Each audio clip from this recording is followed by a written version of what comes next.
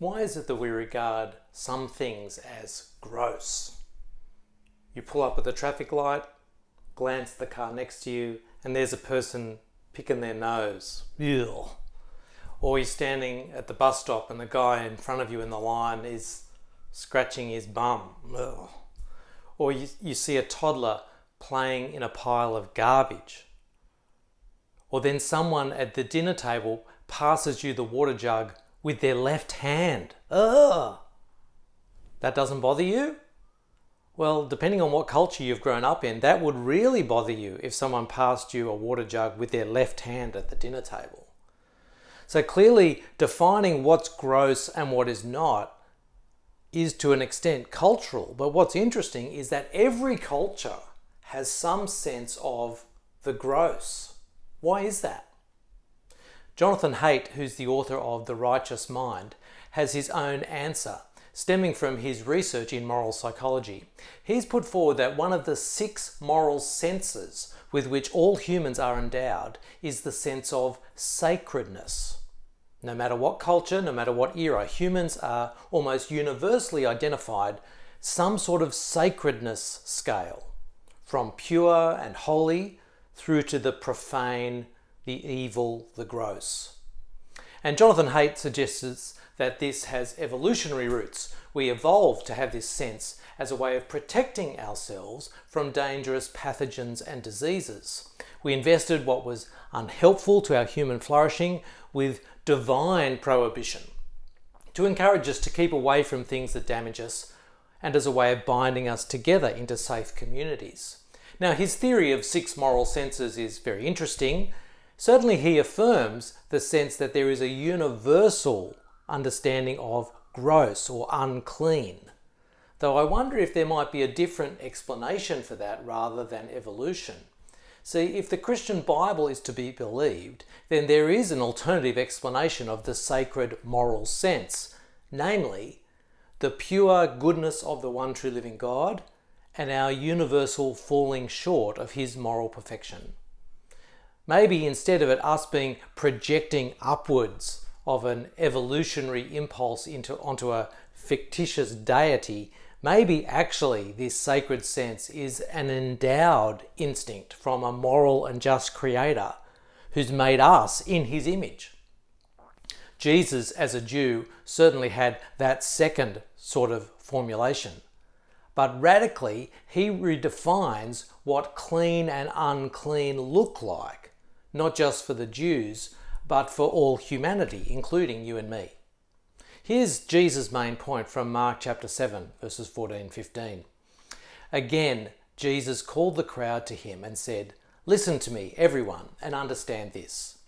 Nothing outside a person can defile them or make them unclean by going into them. Rather, it's what comes out of a person that defiles them." Now, clearly, Jesus wants a big audience for this message. Mark records that at different times Jesus speaks just to the disciples or to the religious leaders, the Pharisees. But here Jesus calls the crowd and implores everyone to listen and understand this point. Here is the message that everyone needs to get. It's not what goes into you that makes you unclean. It's what comes out of you that makes you unclean. Now, why is that such a big news announcement? Well, the Jews knew that God is real and that God is holy. And they knew that the unclean cannot enter into God's holy presence without being destroyed. And the Pharisees, as religious leaders, they claimed to care very much about holiness and worshipping the one true living God properly. So they were very concerned for clean and unclean. In fact, at the beginning of this chapter, Mark chapter 7, Jesus has an interaction with the Pharisees to do with whether his disciples were being appropriately clean. Let me read to you from Mark chapter 7, verse 1. The Pharisees and some of the teachers of the law who'd come from Jerusalem gathered around Jesus and saw some of his disciples eating food with hands that were defiled, that is, unwashed.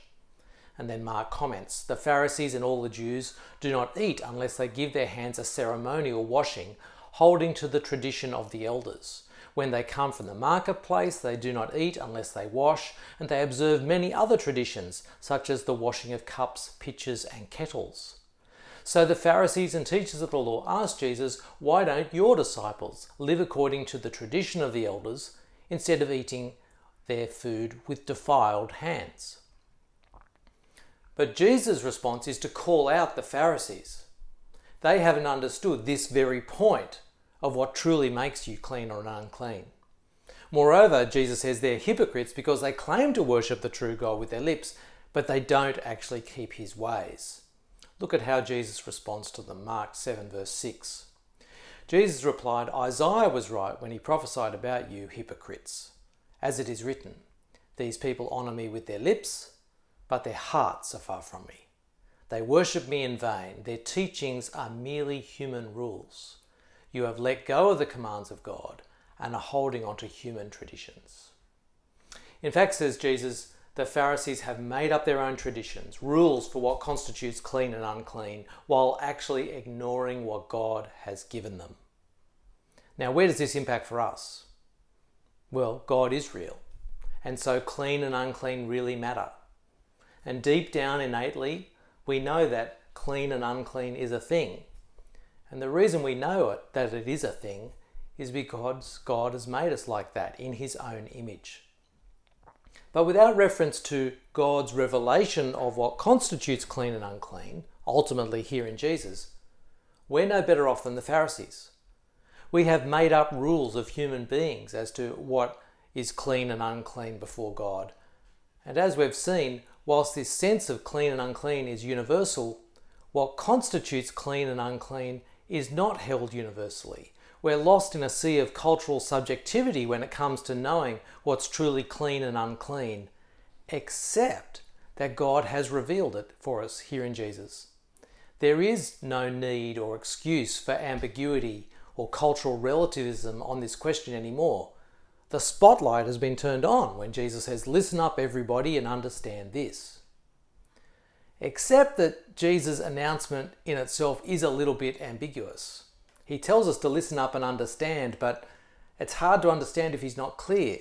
See, when Jesus talks about what comes out of a person, to what does he refer? The digestive system? Now, Jesus often speaks in parables to entice you. If you want to understand more, then you've got to follow up with him. And so the disciples follow up. Jesus' answer to the disciples from verse 18 clarifies that he's not talking about the digestive system. He's talking about the heart. He says it's what comes out of a person's heart that makes one unclean. Now, the heart for Jesus, working in the first century, is the source of evil thoughts, or the source actually of all your deliberations and thoughts and intentions. We often think about the heart as the source of feelings, but in the first century, the heart metaphorically was taken as the source of deliberation, decisions. We might equate it to, say, the mind or even the soul.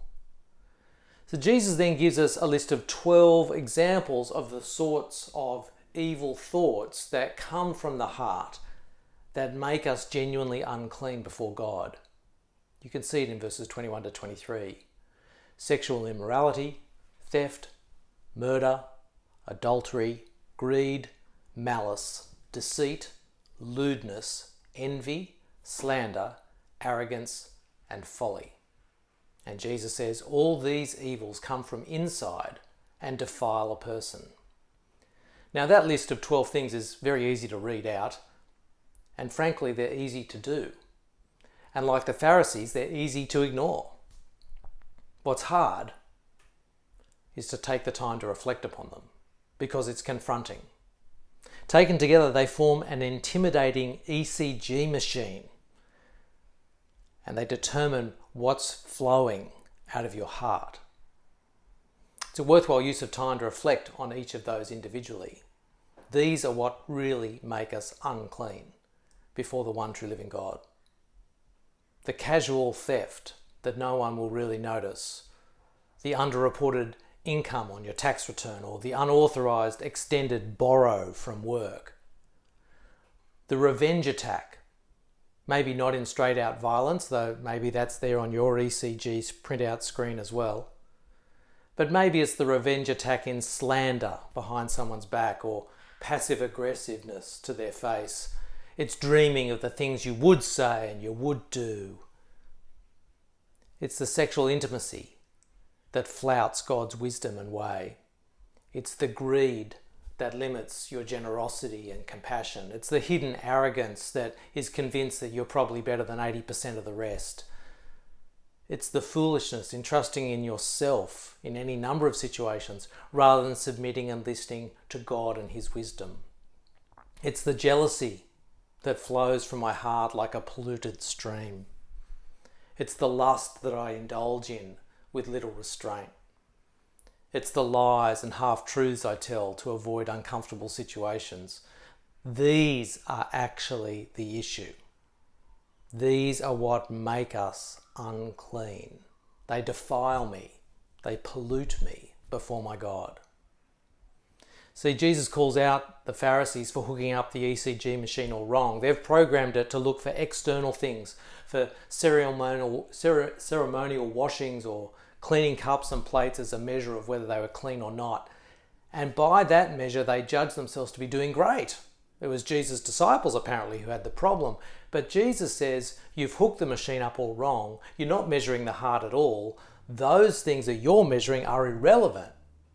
This is what you need to look at. And that's confronting. Now we all have a problem. Because who hasn't been polluted by many of these poisons flowing from our heart? Now that would be a depressing place to finish, except Mark doesn't stop there. Look what Jesus does as soon as he's made this announcement about what makes us unclean. Verse 24, Mark records Jesus left that place and went to the vicinity of Tyre. Tyre is in Gentile territory. It's an unclean place for a Jew to go. A woman comes to him in verse 25, begging Jesus to heal her daughter, who has an unclean spirit. The woman in verse 25 was a Greek, that is, she was an unclean Gentile, born in an unclean Gentile city of Syrian Phoenicia.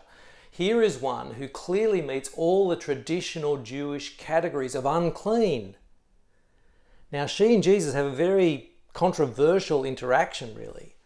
The woman begs Jesus to heal her daughter. Jesus says no, with a controversial metaphor that likens Jews to children, but Gentiles to little dogs. The woman boldly pushes back when she says, yes, Lord, but even the little dogs under the table eat the children's crumbs. To which Jesus then says, good point, great answer. For such a reply, your daughter is healed. And she was.